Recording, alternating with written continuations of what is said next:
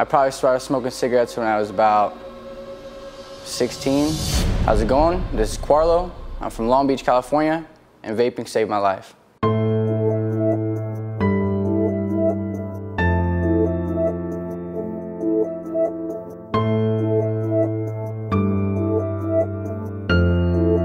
A lot of people around me smoke cigarettes. I thought it was cool to pick up. It eventually became a problem. Started smoking Newports to Marlboro 72s. Then that became Black and Milds, and then moved in with my grandma, and I felt disrespectful to smoke in front of my grandma.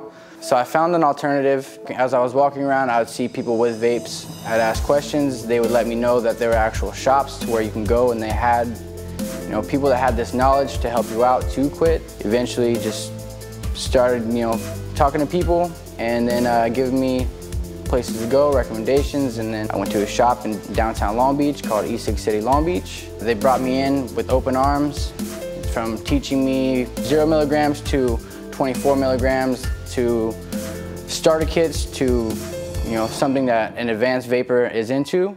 That totally changed my experience when it came to vaping. Definitely helped me not smoke cigarettes. So I've been smoke-free for about 4 years now, and I can definitely say that vaping saved my life.